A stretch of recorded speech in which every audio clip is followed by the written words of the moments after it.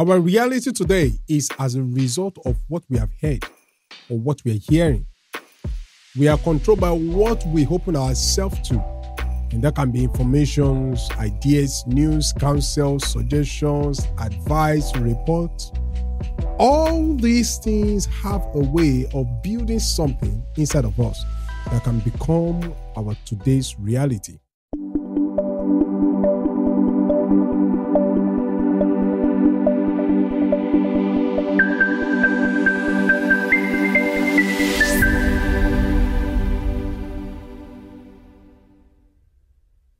Protect your faith, protect your ministry. Proverbs chapter 4 verse 23, the Bible says that we should keep our heart with all diligence, for out of it springs the issue of life. In New Living Translation, he said, guard your heart above all else, for it determines the course of your life. God's Word Translation, he said, guard your heart more than anything else, because the source of your lives flows from it. You know, we are in a time where many Christians have denied the faith, denied God, and went back to the world because they felt like, we don't need it anymore. And if you trace it back, you will find out that they have opened themselves up to things that have actually affected their faith. The Bible says that we should guard our heart with all diligence. There are so many of them that I can tell you, but one of them is Paul Maxwell. He's a high-profile Christianity personality who first renounced his faith. He's well known because he's an author or writer in Desiring God. Maxwell said on his Instagram feed, "What I really miss is connection with people. What I have discovered is that I am ready to connect again. And I am kind of ready not to be angry anymore. I love you guys and I love all the friendship and support I have built here. And I think it's more important to say I am not just a Christian anymore." Wow. Well, that's what's happening now. The Bible says in the last day, many will deny the faith. And now happening in our face. Another person that denied the faith is Joshua Harris. After announcing his divorce, Joshua Harris, the author of I Kissed Dating Goodbye and former pastor of a mega church in Maryland, renounced his faith by saying, "I have undergone a massive shift in regards to my faith in Jesus." Now, remember, this guy is a mega church pastor. All right? "I have undergone a massive shift in regards to my faith in Jesus." What he was trying to say is that I'm falling away. By all the measure I have for defining a Christian, I am not a Christian. So he's telling us that by all the measure that he can say that this is a Christian, he can't find it himself anymore. He's no more a Christian. Now, I want to share with you how you should guard your heart, because if you open yourself to what is going on around us, it will affect your faith. And that is what the devil wants. Number one is guard what you hear. Proverbs chapter 15 verse 31, the Bible says that the ears that hear the book of life will abide among the wise. Luke chapter 6 verse 45, the good man brings good things out of the good treasure of his heart, and the evil man bring evil things out of the evil treasure of his heart. For out of the overflows of the heart, the mouth speak. What you hear influences your thought and your action. So you must filter what you listen to. Listening to positive message affects you. Listening to good music affects you. Listening to good news affects you. Protect what you hear. Number two is protect what you see. You know, the Bible says that in Matthew chapter 6, verse 22 to 23, this is Jesus speaking here. The eyes is the lamp of the body. So if your eyes is healthy, your whole body will be full of light. But if your eyes is bad, your whole body will be full of darkness.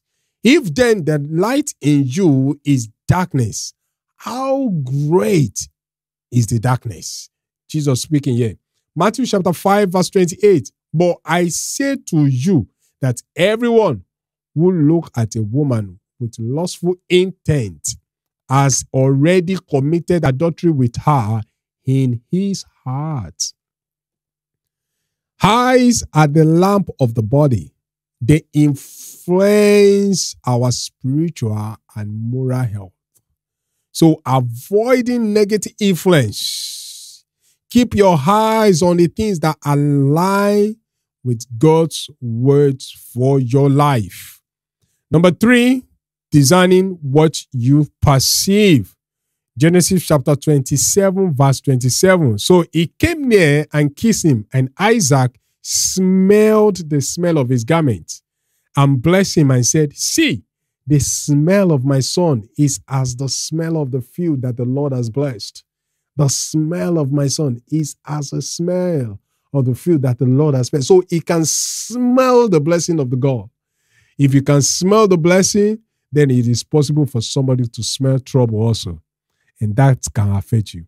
All right. So smell and perception affect our environment and mindset.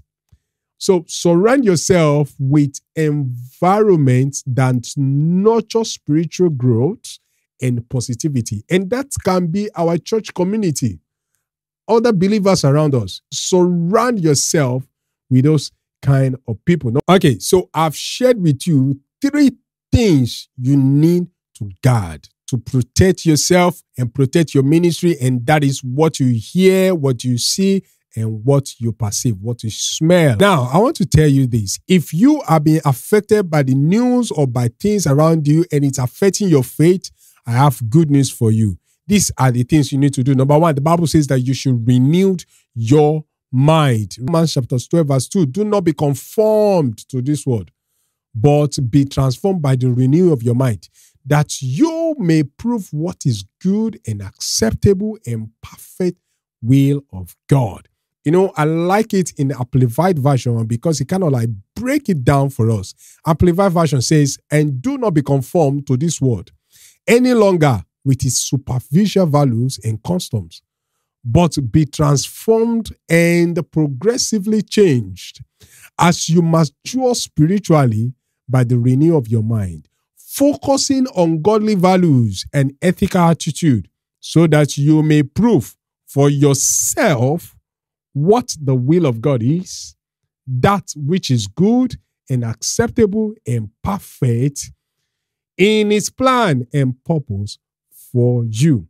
Transformation comes from renewing your mind with God's truth. We can only experience transformation when we renewed our mind with God's truth. So how do you do that? You meditate on scriptures. Meditate, ponder it, think about it, say it, confess it. Reject worldly mindset. Embrace God's perspective for your life. And the next one is living by faith and not by fear. You know, Romans chapter 1 verse 17 says, for therein is the righteousness of God revealed from faith to faith, as it is written, the just shall live by faith. The just shall live by faith. Philippians chapter 4 verse 13, I can do all things through Christ who strengthens me. Living by faith. Fear contaminates faith. Faith in God overcomes all impossibilities. So what do? You replace fear with faith-filled declarations. Replace fear with faith-filled declaration, trusting in God's promises despite circumstances. So, as Christians, we must guard what enters into our heart through what we hear, see, or perceive. Living by faith empowers us to overcome fear and fulfill God's calling and purpose for our life. So today, I pray that may God give you strength to maintain spiritual discipline and discernment in guarding your heart and your ministry. God called you for a purpose and He has given you a unique ministry. It is your duty to guard it because many are connected to your ministry. You are called to reach certain people, and allowing the challenges of this world, the distraction of this world, the noise of this world, and wrong informations and wrong advice and wrong news and terrible things that is going on around us, allowing it to fill your heart will destroy what God has called you to do. If you enjoyed this our video, please subscribe to our channel. My name is Adetayo Adebowale. I will see you in the next episode. God bless you. Bye.